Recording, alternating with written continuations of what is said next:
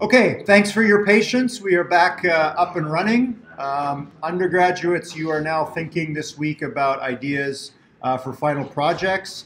As I mentioned, I will take the first few minutes at the beginning of every class between now and the end of the semester to tell you some of the interesting features of PyroSim, things that you may be able to use. As you start to implement your final project, if things are wonky, let me know and we can talk about it at the beginning of class. In the final project document, I just added a note here at the top, which is a link to the full documentation for PyroSim. You're now probably familiar with about 90% of everything that's in there, but there's a remaining 10% of things in the documentation that might be useful to you. I wanted to point out just one useful setting for some of you. Let's see here.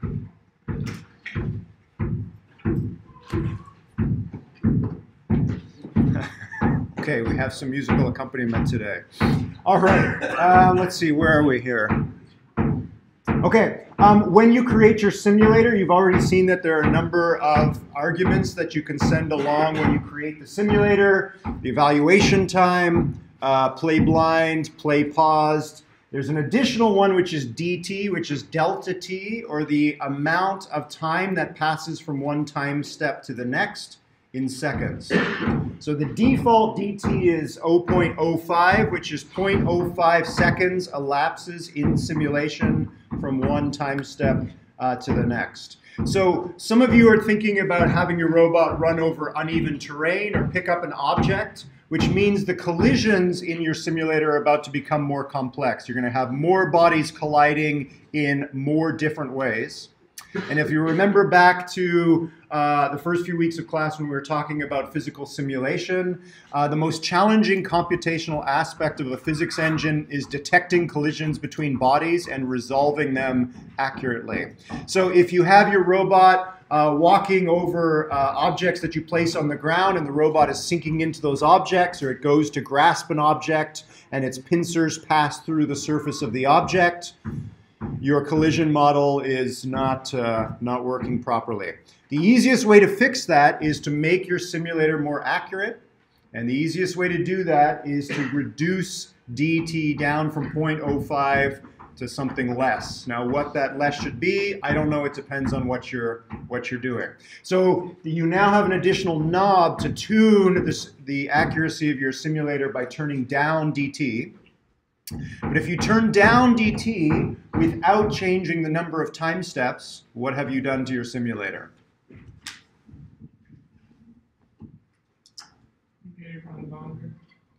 It'll run the same amount of time, real time.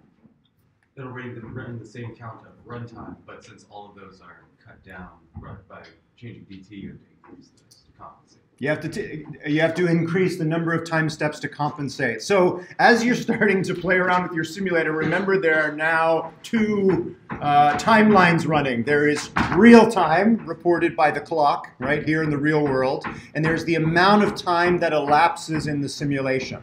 So how much time elapses in a simulation? It's 1,000 time steps time dt, the amount of time that elapses between any two time steps, right? So 0.05 times 1,000, whatever that is, that's 50 seconds of time elapses in the simulator.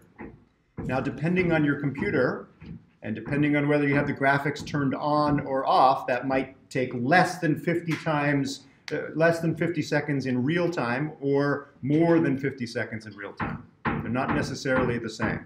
So if you have the DT without increasing the number of time steps, you have the amount of time that passes in the simulation, right? 25 seconds rather than 50 seconds. Is that something you have to keep in mind, like when your starfish robot crossed the reality gap? Yes. Do you have to keep track of what real time is for that robot and what's in the simulator, or do they translate out? So there's another parameter that you need to match to help cross the reality gap, right? How much time elapses from the starfish's point of view, or the virtual robot and the physical robot? So from the robot's point of view, that matters because the sensors are firing at a certain rate in the physical robot. And in your virtual robot, the sensors report a new value every 0.025 seconds, right? So by changing DT, you're not just changing the accuracy of your simulation, you're also changing the refresh rate of the sensors and the motors. Make sense? Yes? What is this default value for DT? The default value is 0.05. So the work you've been doing now, it's at 0.05. You can also speed up your simulation by increasing DT, but you'll start to see the inaccuracies in the simulation creep in. Okay, question?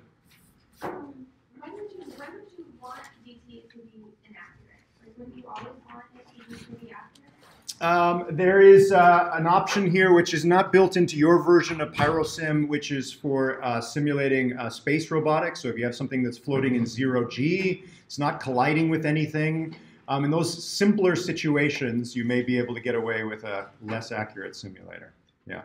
But for our purposes, where we have robots moving over the surface of the Earth, probably not going to want to go above 0.05. Okay. So again, we'll talk about other aspects of PyroSim, but that one's probably going to be useful as you prototype this week certain ideas. Okay. Any other questions about final project? Yes. Yeah. Kind of related.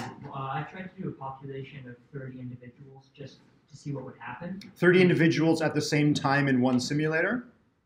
No, okay. Just in one population. Okay. And it gives me an error that there's too many Python files open. Is there any way to circumvent that, or should that be happening? That's possible. So PyroSim is using sockets. So when you start up a PyroSim simulator, it's creating an instance of another executable on your computer, and they're communicating with one another. Depending on your machine, you may not be able to open 30 simulators in parallel, right? Depends on your machine. So just do 10, evaluate those, do the next 10, the next 10. Yeah, good question. Okay, anything else? Okay, back to the schedule. So we are working our way through 2 different projects that came out of my group looking at ways to try and scale up evolutionary robotics, where we can have many more robots, many more fitness functions, many more people proposing fitness functions to robots. So how do we combine together lots of people and lots of evolutionary robotics instances to try and scale up the things that we've been talking about in this class so far? We'll finish lecture 21 now, which was an attempt to connect people with robots using language, where people propose fitness functions in the form of plain English, and how do we get robots to evolve against those fitness functions. And then we'll start in on the second project today, lecture 22, which is the DotBot project. And this was an attempt to get people not to teach robots through formulating fitness functions, but to actually help design the robots themselves. So in the last part of the class here, we're going to look at trying to evolve bodies and brains of robots together. This is particularly challenging. So as you'll see in a few minutes, in the DotBot project, we had people designing the bodies of robots, and for each robot designed by a member of the crowd, an evolutionary algorithm would try and design controllers for that body plan. Okay, come back to that in a minute. Okay, so back to Twitch Plays Robotics. Okay, we ended last time by looking at some of the data that was generated by the crowd. And just to remind you, we had these 2 robots. And for each robot, people could issue plain English. Let me just back up a little bit. People could issue plain English, which would become a command. So for each of the 2 robots, the crowd issued a large number of commands. Each command was in effect for 3 minutes. And during that 3-minute period, 6 controllers, the ends, were evaluated under that controller, which gives us NIJK, which is the controller evaluated, is the kth controller evaluated under the jth command on the ith robot, NIJK. And for each one of those controllers, N, we had 2 additional numbers, which was the number of upvotes, or yeses, and the number of no votes, or no's, that we got from the crowd, right? Okay, we took that huge data set, we filtered it out, we filtered for all of the controllers that were evaluated under the command jump, and then we further filtered that for just those controllers that were evaluated under jump that received at least one yes or no vote. Okay, we reran all of those controllers on the simulated robot and generated this matrix T. So now for every controller, we also have a T, which is a matrix reporting all of the touch sensor information captured from the virtual robot. Okay. We then finally calculated O, which is a value that ranges between -1 and +1. -1 is unanimous negative reinforcement, and +1 is unanimous positive reinforcement. Right? So far, so good? Okay. Right? And we saw that there is some relationship between the sensor data, or the felt experience of the robot, what it felt like when it performed some action, and how the crowd responded to that action. Right? It's not a perfect fit, obviously, but generally speaking, the more time that the robot spent on the ground, the more no votes the robot received. So we looked at this linear regression fit, this dashed line last time, which shows there was a negative slope for the worm robot. Also a negative slope for the legged robot, but the actual slopes themselves are slightly different, which means that these two robots, because of their different morphologies, have grounded the symbols of language slightly differently. They both understand what jump means. Jump means the more time I spend on the ground, the more punishment I receive from the crowd. They both know that that's what jump means, but they understand it slightly differently. Right? Okay, that's where we ended last time. Okay, there was a question last time about our axis here, where we sort of came up with some transformation of the raw sensor data, right? We as humans, or as the investigators here, have an idea what jump means, so we kind of cheated a little bit, right? We combined touch information in a certain way that would increase the likelihood that the robots would be able to find a relationship. So the last step in this experiment was to try and train a second neural network now that would take in raw sensor data from the virtual robot and would output not an action or not a motor command, but a prediction. So as I mentioned before, in the top left there, the Twitch Plays Robotics project is made up of 4 phases. Phase 1, the robots act, they do their things. Second phase is the crowd is observing what the robots do and issue commands and reinforcement. Now we move into the learning stage, and finally the learning stage where now the robots are going to try and learn to predict social response. Okay, so how does this work? In the worm robot, as you can see there, the worm is made up of 3 objects. Each object has a touch sensor in it, so 3 touch sensors, which gives us a T matrix in the top right there, 3 columns, 1 for each of the touch sensors. Each row corresponds to 1 of the 1,000 time steps of the lifetime of one controller. So we now create the second neural network that has 3 input neurons. And this network is going to take the top row of one of these T matrices. We feed that in, the touch information received by a given controller at the first time step, propagate that through the neural network like we've done many times before, multiply the values of the input neurons by their corresponding weights, take the raw sum at the output neuron, pass that through an activation function, and we picked an activation function that would squash the output value to a value between -1 and +1. Okay. There's also a recurrent connection there, W3. We pushed in the first set of touch sensor values. We go to the second row. What were the touch sensor values at the next time step in this given controller's lifetime? Push that in, push that down to the output layer. The output neuron now combines the current sensory information with memory. What was the value of the output neuron at the previous time step? Do the same thing again. Put in the third row of T, fourth row of T, fifth row of T, all the way through until we push in the 1,000th final row of T to this network. And now we observe what is the value of the output neuron now. Might be hard to see in this image here, but we treat the value of the output neuron after that 1,000th update as O prime, where O prime over on the right here is the predicted crowd response. So in essence, this robot sort of has two brains. One, which is the traditional one that controls its action. The robot performs its action, it does its thing.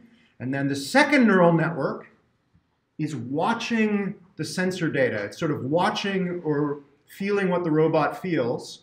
And the output of that second neural network is making a prediction about how the crowd is going to respond. Right? So you're the robot, the crowd says JUMP, you perform some action, and you make a prediction about how much positive and negative reinforcement you're going to get. That's the prediction part here, the fourth and final stage. So far, so good? Okay, we're going to train these neural networks like we've done before. We're going to start with random weights. We're going to take one of these controllers. Remember, we have many of them that have been evaluated under JUMP and that have at least one yes or no vote. Push it through this second neural network. Take the difference between O prime, which is the network's prediction, and O, which is the actual response from the crowd. We have that information. Take the difference between those. Take that difference and set it aside for a moment. Take our second controller, push it through the second neural network here, take the second difference, the second prediction, and the actual crowd response, set that difference aside, and push through every single controller that was evaluated on the worm robot under the command JUMP. We have a whole bunch of those differences. What is the fitness of this neural network?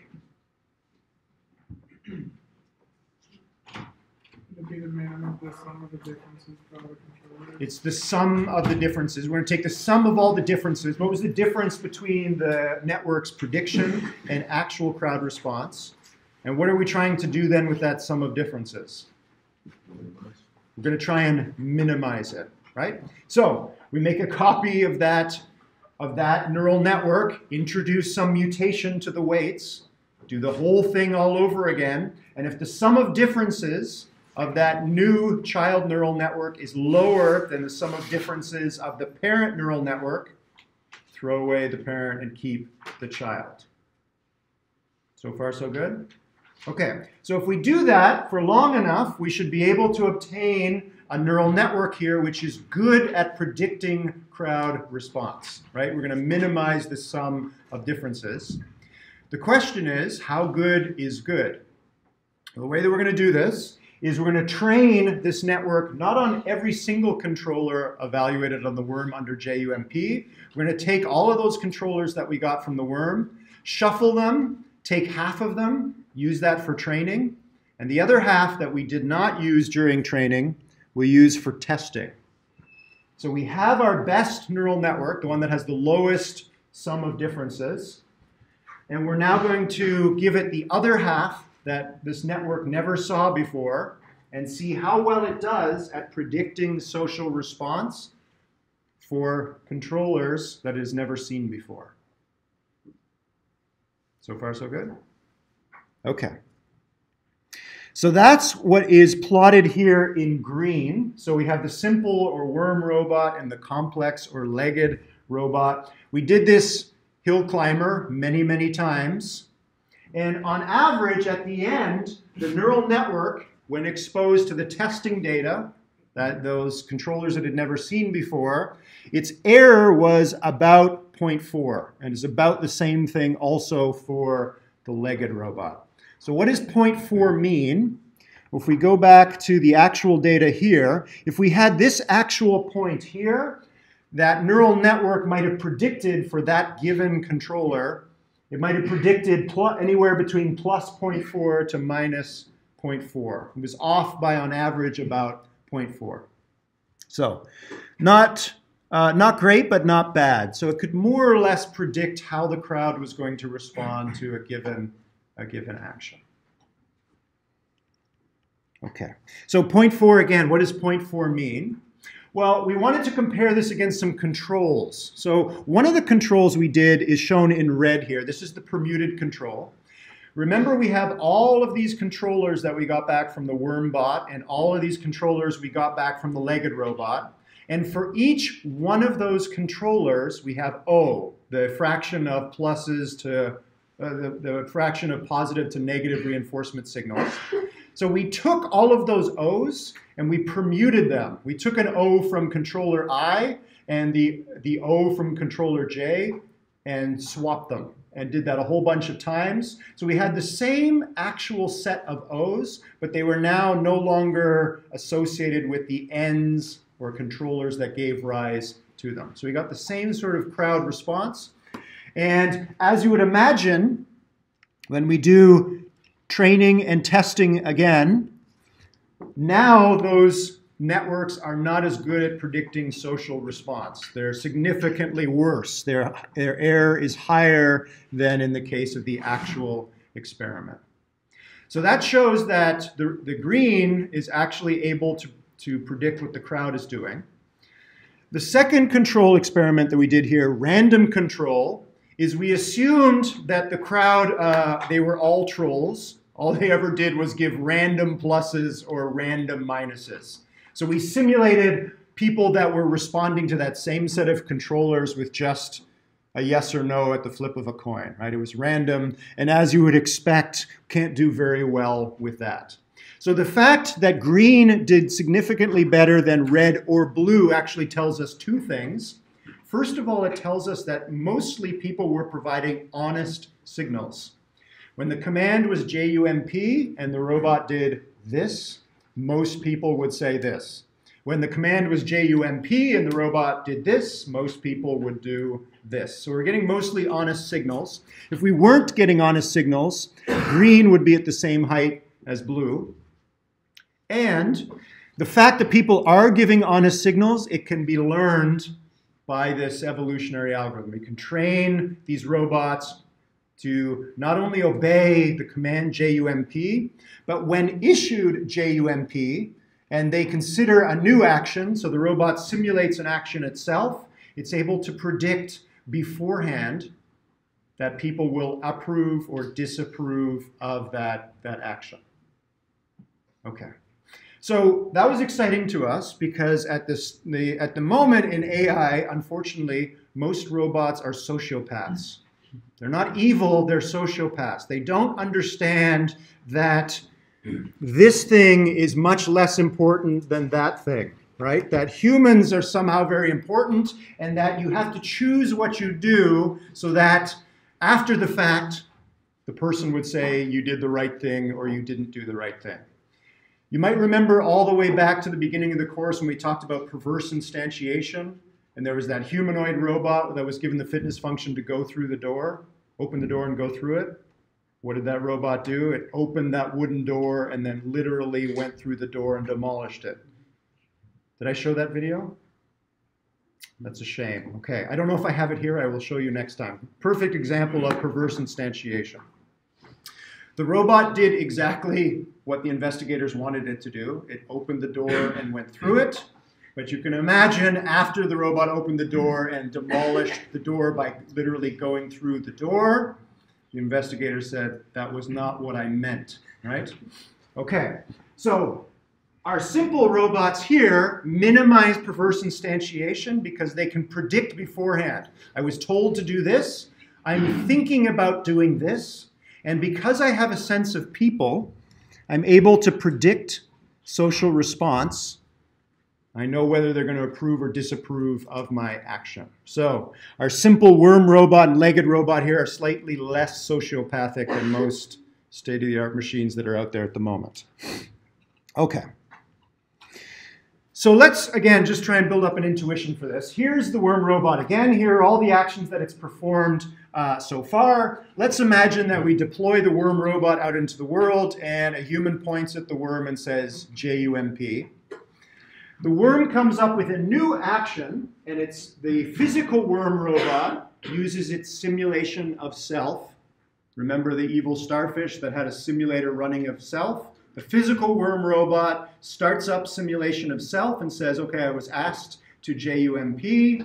It simulates a candidate action, and that candidate action spends 51% of the time on the ground, right?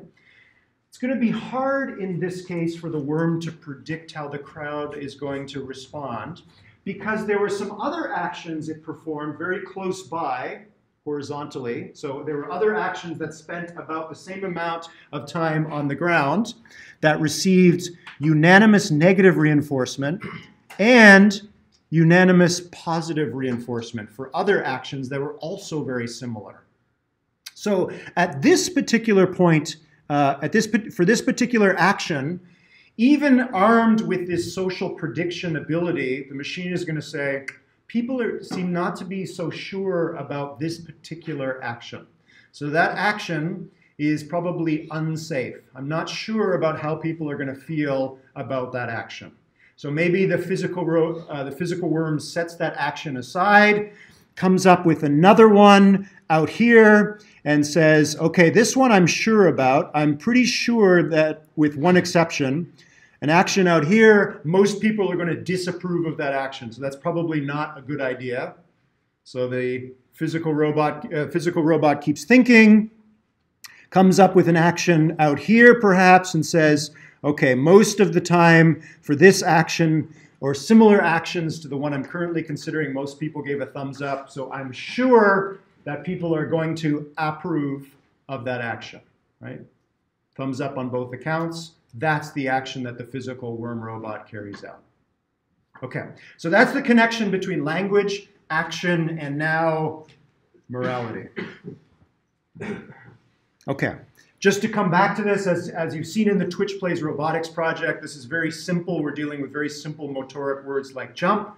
Remember, we played the embodied metaphor game last class. What we're working on now is how far up the ladder can we push this approach from very simple language to increasingly abstract language. That's ongoing at the moment. Okay, I just wanted to touch on this book here. It got a lot of attention a few years back. It's written by a philosopher. Most of this book is what would happen if we're able to build machines that are not just intelligent, but super intelligent, more than human intelligence. I don't know how I feel about that. However, there is a significant part of this book that is dedicated to perverse instantiation and how to resist perverse instantiation. There's a concept introduced in this book called coherent extrapolated volition. This was actually not an idea of the author, but one of his colleagues, Yudkowsky. Basically, what coherent extrapolated volition is a general method to combat perverse instantiation. What does it mean? It means a friendly AI, so one that is not sociopathic, one that's able to understand people and be able to predict their response to actions.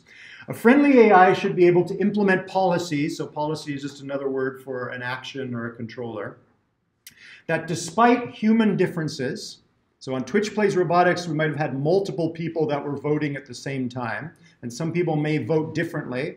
One person may consider that action a jump, while another person may not consider it a jump. So obviously people differ, and if we're basing this on a voting system, not everyone's going to vote the same. So despite our differences, we hope they cohere, generally speaking, and the machine is able to come up with something that find an action that, despite people's differences, that action, at least everyone can agree, that is definitely jump. Right?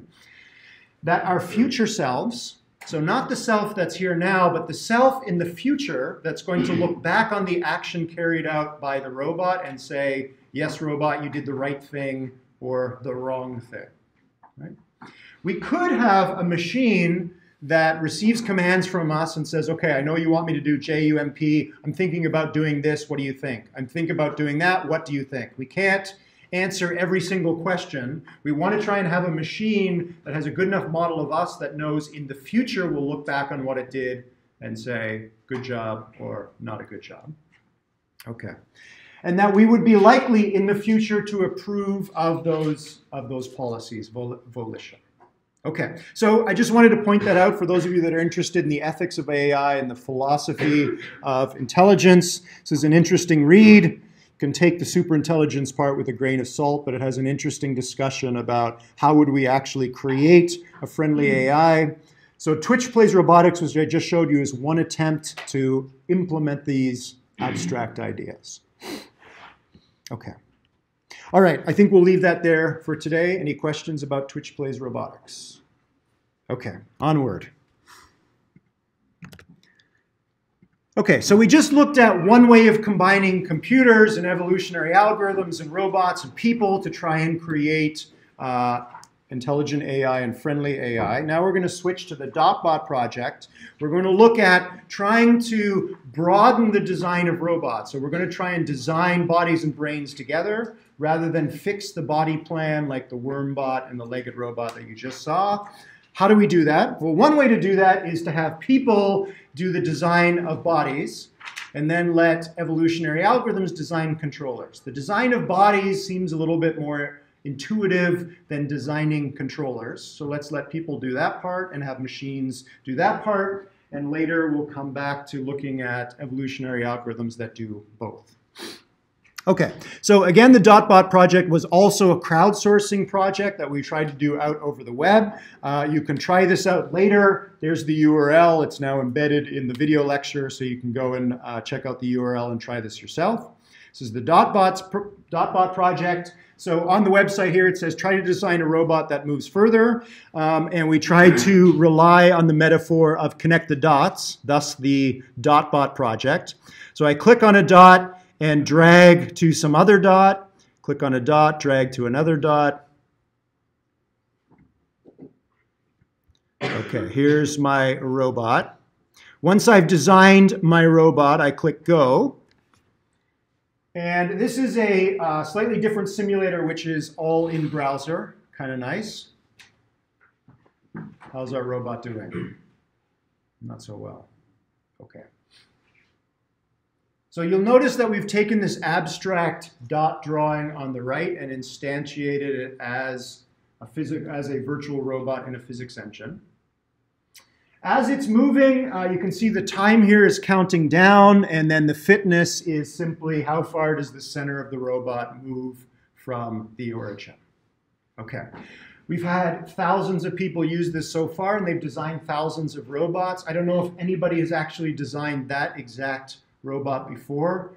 I had a student sit down and actually enumerate all the possible robots that are possible in this design, and I forget that number, but it's a big number. Okay, let's assume that no one has ever created this robot before. So this morphology gets added to a database of all morphologies, and if it's new, the machine also, the server creates a new hill climber for just that robot. So if we have K morphologies in the database, we have K hill climbers, one dedicated to each morphology.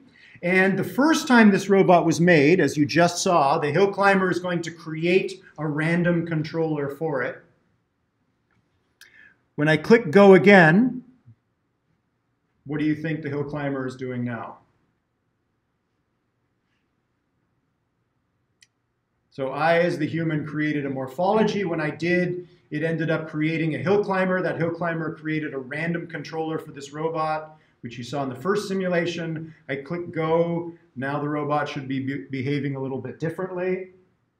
Looks like we're going to get lucky here. This particular controller traveled a little bit further. What was the hill climber doing behind the scenes during these two simulations?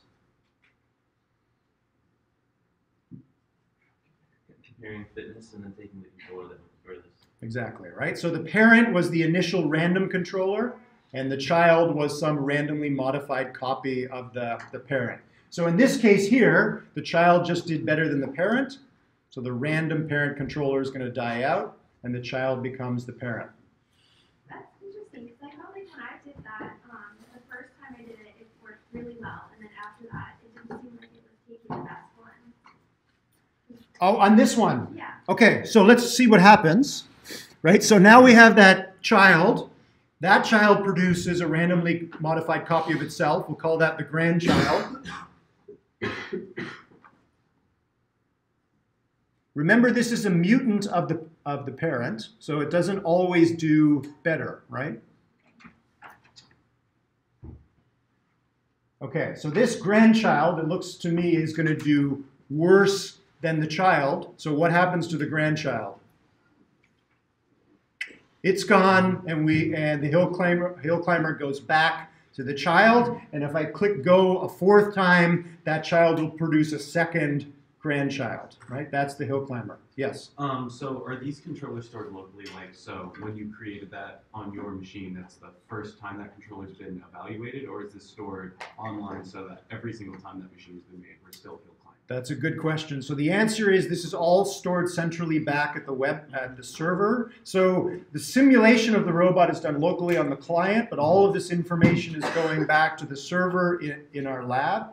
And now in this database, there's this robot with the child controller in there, which is about to produce a second grandchild.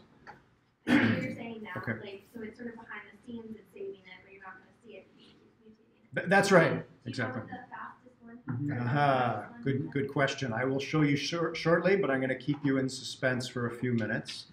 Okay, so all of this is happening back on the server. So I know this is a device-free zone, so you can't try this out now.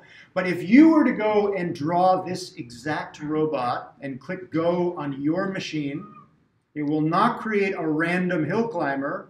It'll simulate the second grandchild, the one that's waiting in the database to be evaluated. If I click go, it'll be done on my machine. If you click go, it'll be done on your machine. Will it create a mutant the first time, or will we see the the parent that would have evaluated? You'll see the second grandchild. So from the DotBot project's point of view, doesn't matter what machine it's being run on, there is one hill climber, parent, child, parent, child, parent, child, that is running in time, and some of them are being evaluated on one computer and others are being evaluated on another computer. Doesn't matter.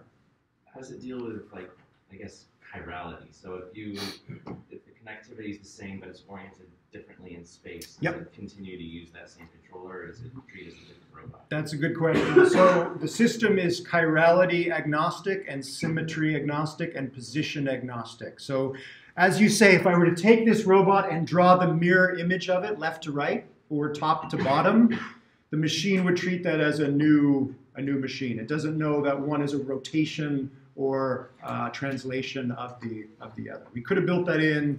We ran out of time, didn't have time. Okay. So everything you draw, unless it's identical to this, is a different robot. So far, so good? Okay, so you get the basic idea for DotBot now, right? So like Twitch Plays Robotics, we have multiple robots, multiple people, and multiple computers. And what we're going to look at in this lecture is what is the right way to combine all these things together so that in the end, we get a robot that travels as far from the origin as possible. There's different, if you think this through, there's different ways we can do this. And I'm going to show you now 3 different ways you can do this. And we'll see which of those 3 does the best. Okay, so here's a visualization of what I just showed you. Okay, so in panel A, we have user 1, which in this case was me. User 1 draws the design. So gray, remember that gray means that the person is drawing the morphology. And then in B, the user 1's computer 1, simulates the first random controller generated by this brand new hill climber. And I'm visualizing this controller with red and blue bands here, and we'll come back to that in a moment. In C, I've pressed go a second time on my computer, and this is the child controller of the parent. And in this little visualization here, the child traveled further than the parent controller, child kills off the parent, and on we go. User 387 happened to draw exactly the same robot and click go on their computer. So computer 387 simulated the kth iteration of the hill climber and push this design a little bit further. So far, so good? Okay, I'm going to come back to this slide in a moment, but I'm going to jump ahead a few slides to show you what the controller looks like on this robot. It is not a neural network controller. It's a little bit different. Okay. What does this controller look like? The controller for any one of these robots is just one long bit string.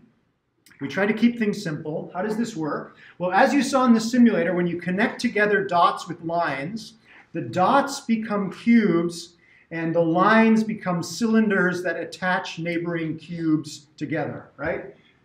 Cube, cylinder, cube, cylinder, cube. At every cube-cylinder intersection here, we add a rotational joint.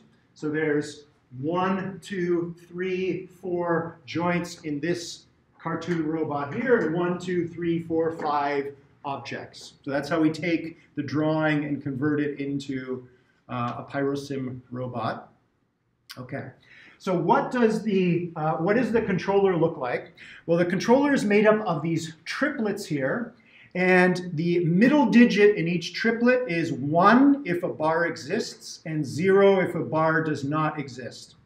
It's grayed out here to show that the hill climber has no control over the middle bit in these triplets because that was set by the user, right? They are drawing the bars. So the hill climber cannot play around with the middle bit. Okay. The bit that's to the left of the middle bit and the bit that's to the right of the middle bit are 2 bits which control the 2 hinge joints, right? So for every bar, for every line I drew, without me knowing it, I was creating 2 rotational joints, right? Okay, so, and then each one of these joints is not controlled by a motor neuron from a neural network. We're going to send in a CPG. What do CPGs do? They emit a sinusoidal pattern, right? So if you go back and play around with DotBot, if you watch the cubes, you'll see that they rock back and forth at a fixed frequency. That's the CPG. Okay, so what does the 0 or the 1 mean? 0 means there's 0 phase offset. It draws a sinusoidal pattern. And a 1 represents that there is a 1 offset. It draws the cosine curve. Same frequency. Both of them go at the same frequency, but they can go at different phase offsets. So if we had, for example, 0, 0, then the 2 joints on either end of the bar are going to rotate back and forth by following the sine curve. If they both receive 1, 1, they're both going to rock back and forth with the cosine curve. If it's 0, 1, then 1 is doing sine and 1 is doing cos. And if it's 1, 0, 1 is doing cos and 1 is doing sine. They move in antiphase. Make sense? So there are no sensors here. The robot is completely blind. The hill climber is basically setting the movement strategy of the robot. Everything is controlled with CPGs. So this robot has 5 objects, 4 rotational joints, and 4 CPGs, and the phase offsets of those 4 CPGs are set by the hill climber. That's the controller. Okay, so that's what the red and blue here is supposed to simulate. It's supposed to represent red is sine, blue is cosine. Okay, so while user 1 is playing around with his robot, user 2 creates the robot you see in panel E. This could be in parallel, it could be a day later, it could be a day earlier, it doesn't matter. When user 2 hits go on her machine, computer 2, her robot gets this separate hill climber, which creates this random controller you see in F. User 4 hits go on their computer. They happen to create the same robot, and user 1142 gets this robot to move quite a bit further. Meanwhile, user 1 gets frustrated with their design and sees some of the designs that are arriving on the website. So one detail I haven't mentioned yet is that users are able to see some of the other designs that are being created by the crowd. So user 1 sees the design created by user 2 and sees user 4 and then user 1142 build on that and sees the progression of this hill climber, sees this robot doing better and better and better. User 1 discards their design and creates not a clone of user 2's design, but a bigger one, because user 1 has figured out that the game is just to get the robot to move as far from the origin as possible. So all things being equal, better to make a big robot. Okay, so there is collaboration in two different ways. I can donate computational effort to somebody else's design. That's collaboration model one. Or I can see someone else's design and make a variant of that design and improve on things that way. Okay. So the one on the right, even though it looks like a scaled-up version, is a new body. Exactly. It is also scale agnostic. So from the systems point of view, Robot E and Robot I are completely different. Different hill climbers. Isn't that because the eye has like an extra joint in the middle? I think I remember doing that one. Yeah, and it's also not quite the same thing mechanically, right? It's got more degrees of freedom. That's a good point. Yeah. Okay, so that's one model. Here's another model. Okay, in this model, everything is exactly the same as the one you just saw, except people can't see each other's designs. You play the DotBot on the website, but there are no other designs that you see on the website. And I forget which version is currently running. Okay, the version that's running right now, this is the one I'm about to describe. As I design my robots here, you don't see any other robots on the site. Model number one, where people could see each other's designs. There's a high scoreboard, if you like, at the top here of the 10 best designs so far. Okay. So in model two here, we have user one. They make their own morphology and they evolve it for a little while. Then they get tired of their own design. They come up with a second design. They do that for a while. They make a third design. And in parallel, while they're doing that, user two is doing her thing, user N is doing his thing, and so on and so forth. Right? The people are independent, right? And off we go. But if user 5 came along and drew another plus, it would still count towards the plus. If you, by chance, draw a robot that someone else has already drawn, then you contribute to their...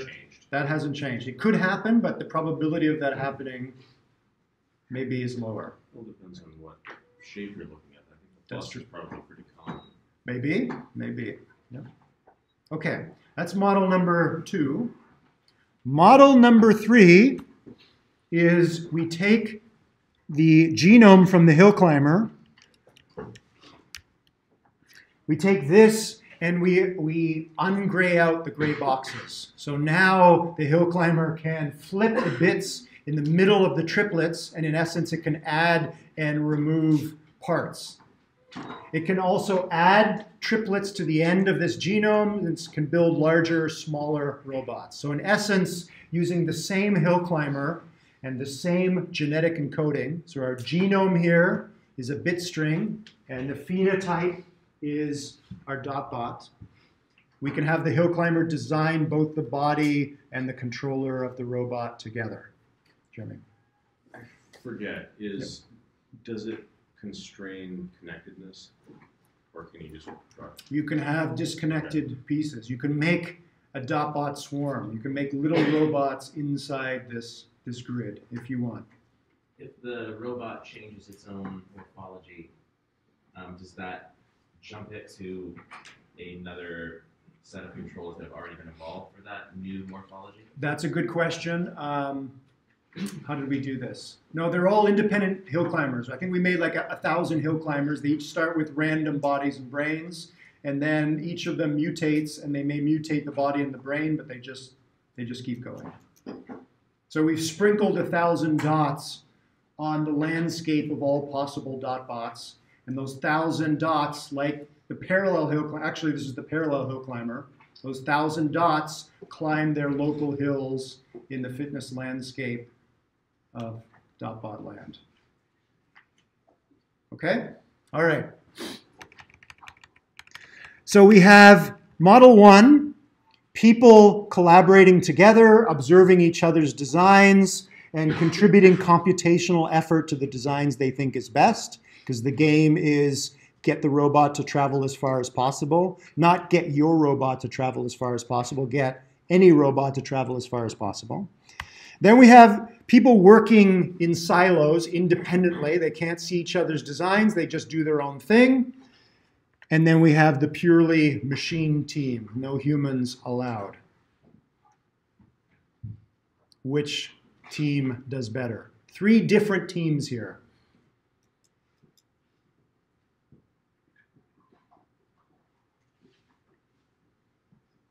Well, sorry, what was the third team? So is it The third team is this team. So we've just got 1,000 computers, or 1,000 hill climbers. That's what the little computer here is supposed to represent. And each hill climber is designing body and brain together, right? So we have evolutionary time, or iterations of the hill climber along the horizontal axis here, and mutations can make changes to body and brain as it goes. I think my vote would be for group 3, just I guess because if you can change the controller morphology and you have all the computing power to do all the runs, it's kind of doing what group 1 is doing, but it's just automated. It's automated, right? Surely this is going to do better. I don't know, but I guess I would guess group 1, and it's kind of a guess, but just people have some intuition about how things move. And you see how this one does, and you say, well, that didn't move very well because it's too big, it's got too many degrees of freedom, and it doesn't really get anywhere. Yep. So I'm going to try something that's a little bit simpler. Right. Whereas that didn't really seem to be part of group 3 so much. Okay, so I'm going to pull out one thing from your observation, which is people have an intuition about how these things might move, right? Okay, so that is actually the hypothesis here, right? So if team 1 wins, that means people do have some intuition, right?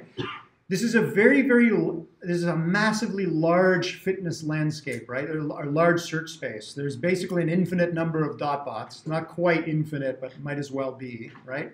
So if people have an intuition, they should intuitively be moving their hill climber to some part of this vast fitness landscape where there are mountains and not just hills. Right? That's the hypothesis, whether they can do it. If they don't have an intuition, they're going to do no better than a purely automated machine that can just crank through these designs as quickly as possible, and with 1,000 scouts moving up the slopes of various hills in the fitness landscape, the machines will find a faster locomoting robot than the humans, right?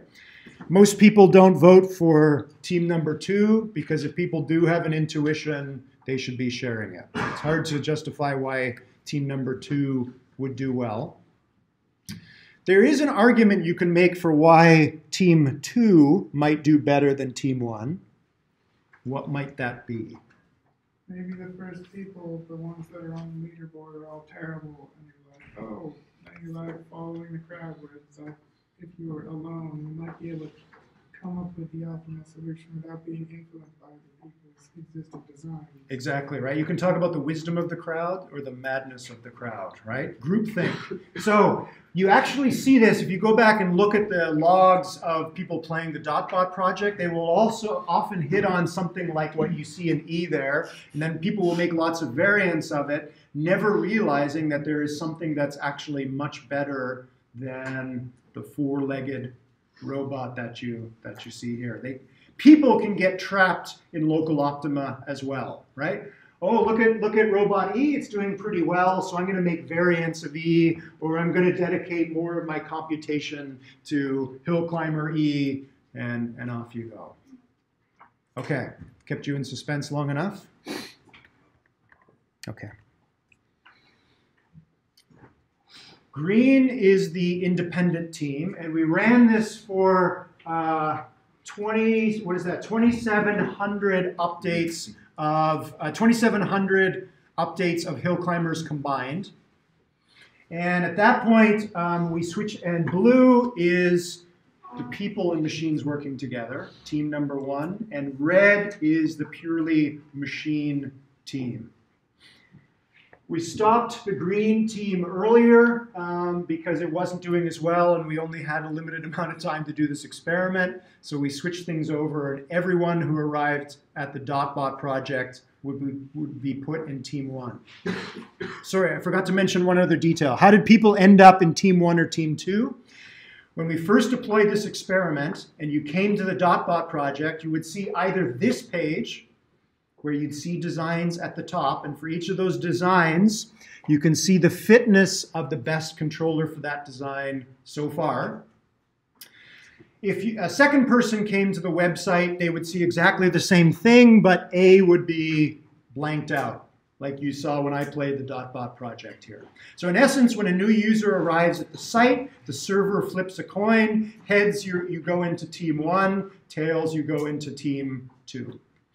So if someone reset the cookies on their browser, then we flip the coin again, but if they do not reset their cookies, we remember who they are, and if they come back, they go into their team. Good question. Okay. So we were flipping the coin back and forth up until this point, and then we said, okay, it's pretty clear which of the blue and the green teams is doing well, so we'll switch off the green team. All humans go into team 1, and the machines kept doing their thing and did extremely poorly. Okay. Yes? What, could you refresh me on the machine algorithm? It was just 1,000 random robots. 1,000 hill climbers, right? Random controllers, and then they update their design through mutation. A mutation might change the morphology or the controller.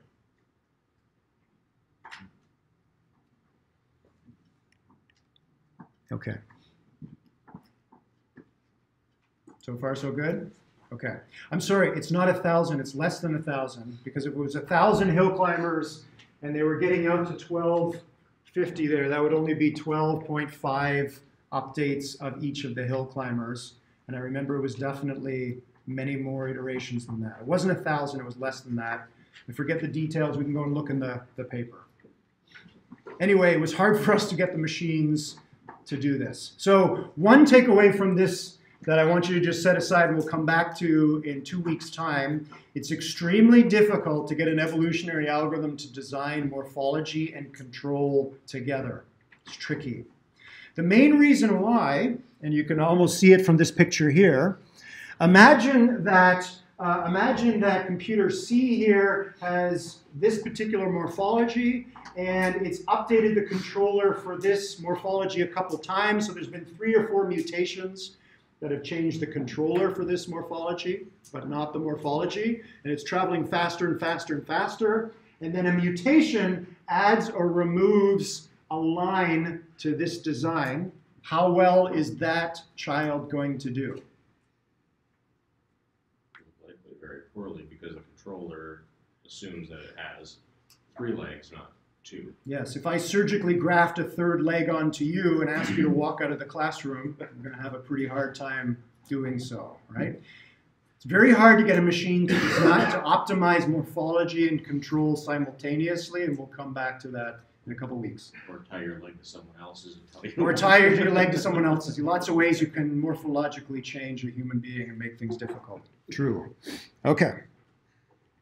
Okay, so what exactly were these 3 teams doing? These are the top 5 designs from the collaborative and machine team. The humans are collaborating, looking at each other's designs, and the machines, or the hill climbers, are doing the controllers. So that's CMT, team 1. Team 2, humans are acting independently, but the machines or the hill climbers are still updating the controllers. That's the independent machine team, and here's the pure machine team. Why did humans do better than machines? They're so much more simple. Like if you look at the machine ones, they have so many different legs or parts connected. I mean, it would be very unlikely for that to sort of work out. Exactly. So thinking about thinking is misleading, and in this case it was us, the experimenters, that fell into that trap. We weren't quite sure if humans had intuitions about how to design good DotBots. Once we started to see the designs that the machines were producing, we said, absolutely we do, right? We may not be great. There may be other designs out there that are better than what the CMT team found, but certainly we have an intuition about what makes for a good body for an optimizer to produce a controller for it. Those 3 T's, are they all the same? They're size? all different. Remember that? Well, no. I know that they all have different controllers. Are they the They're all same considered- size? But are they the same morphology if you considered the rotation? They the are. same number. Okay. They are, yes. Okay. So you can clearly see that the human designs are simpler. What exactly do we mean by simple? Is that the only thing? The less connections and less. Less connections, yep. The machine ones have like a lot of squares. A lot of squares, okay. So there's definitely fewer pieces in the human designs. When the machine was being generating its designs, yep. Was it just flipping a coin whether a bar was on or off? Because it looks like it's about 50% filled. It is, yes, at the beginning it's 50-50, okay. But evolution obviously could reduce or add. Didn't make much progress on that. The human designs have, all of them have some sort of symmetry. Pretty much, I think, every single one of the human designs, you can find a line where you cut it in half and flip it over, it'll match the other side. We did not say anything to people about symmetry. Why did humans tend to not only create simpler machines, but symmetric machines? Right? We have intuition about things that move about in the real world because you are one and you observe them all the time. So implicitly, people seem to be applying their intuition about biomechanically sound designs, right? If you're not bilaterally symmetric and you're trying to move over flat ground, it's harder, right? Okay, what else? Human designs are simpler. They're also more symmetric. Are there any other features of these sets that distinguish them? The human designs are all the top 3/4 of this plane, whereas the machine ones tend to touch the bottom. Okay, yeah, maybe. Yeah, that may or may not matter. Closed loops. Closed loops in the machine designs, right? People didn't tend to do that. So I thought that closed loops were bad. It would be hard to see how a closed loop would help you. I showed this to some middle schoolers a few summers back, and a 7th grader created a large loop, and it did just as well as these designs in the top, which we hadn't seen for quite a while. So she placed a new design on the leaderboard here. So it's not just, so loops can be helpful. A lot of the human ones are similar, if not the same, with just like something different, like either orientation or placement in the square. That's right. So humans tend to be converging to the same sort of region in the search space. I also wonder if the fitness landscape for the machine designs is much more rugged. Like, you know, if one of those might do better if you were able to search every possible controller and find the absolute optimal one. All 3 teams are searching exactly the same fitness landscape. They're just searching it in different ways. Well, no, but the controller, if you take the controller out of it, or if you take the morphology out of it, finding a controller that's going to do well with something that has a lot more objects is a lot harder. That's true. So they happen to be in a different part of the search space, which is the big DotBots, but it's still the same total space, right? Right, but they're... Okay, hold on to that. We're falling a little bit behind. It's a good discussion point. Point for now is they are all searching the same space, but they're clearly searching it in different ways. We use some state-of-the-art robot technology, and we built the T-Bot here, which everyone really liked. This is the Lego Mindstorms kit here. So with a little bit of effort, we could get one of these machines to cross the reality gap. We won't go into details about that. Here's the top 10. Here's some more of the top designs. So one of the things we notice is it's not just symmetry, but people tended to make robots that were made up of just one component. So all of the dots were connected, right? So again, you can create designs that have, for example, 2 components. So here are 2 robots here. But the vast majority of designs created by people were very symmetric. Over here had high symmetry and had 1 or maybe 2 components. The dark squares here represent particular DotBots that did well, and light gray are particular DotBots that did poorly. Okay, so that's crowdsourcing of robotics. We sourced from the crowd lots of designs and got hill climbers to design them. Next stage in the experiment, and we've got 5 minutes left, I'll just introduce this idea, was to go from crowdsourcing to crowd seeding. Now, what's crowd seeding? We're going to take ideas from the crowd, extract those ideas, and seed a purely machine team. Okay, so symmetry is good, and number of components is good. So imagine now I take this observation of these features and I boil this down to a fitness function, which looks like this. Okay, so any design, we can assign a fitness to the design. This has nothing to do with locomotion at the moment. This fitness is just how symmetric and how few components does your design have. So if you have a maximally symmetric design, you have an S of 1, and if it's just one component, so you can't have 0 components, so actually that's fine. This would be the maximum score that you get, right? Maximum symmetry and minimum number of components. We're going to change that and call that F1, and we're going to create a second fitness function, which is the same as always, displacement from the origin. Now, we're going to restart team number 3, the machine team, and every design is going to be evaluated for F1 and F2. We're going to discard the hill climber that we used in in team 3 and replace the hill climber with another evolutionary algorithm that's able to handle the optimization of 2 fitness functions. What is that evolutionary algorithm? We saw it a few weeks ago. We saw an evolutionary algorithm that's able to optimize both fitness components at the same time. The multi-objective optimization. Multi-objective optimization, or MOO, right? So if you remember multi-objective optimization, we put F1 here and we put F2 here, and every controller, or every DotBot now, becomes a point in this plane.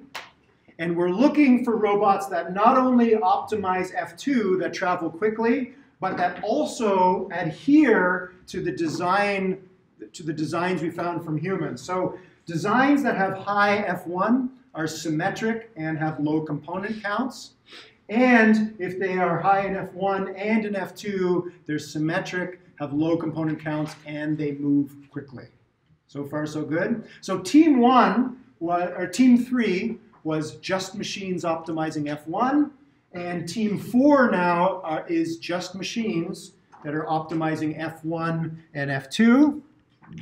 I mean that team, it was optimizing F2 because... Sorry, just F2, right? So team 3, which now becomes the control algorithm, the one that we're comparing against, is the original team 3 that's just optimizing F2, just optimizing displacement. That's how well it did. And team 4, which is still purely machines, they're doing better after we seed them with ideas that we've extracted from the crowd. Make sense? So I walked you through part 1, which is crowdsourcing. I walked you through part 2, which is crowd seeding. There's a part 3, which is we as the investigators went in and looked carefully at all the designs that the humans had produced, and the best we could do was to pull out 2 features. Turns out that there are many other things that the crowd was doing other than creating symmetric and connected designs. So in part 3, which we'll see next Tuesday, I'm going to show you how we used machines to extract more features from the crowd and use that to reinvigorate the purely machine team. Okay, you have a quiz due tonight. Let me know if you have questions about final project ideas, and I will see you all on Tuesday. Thank you very much.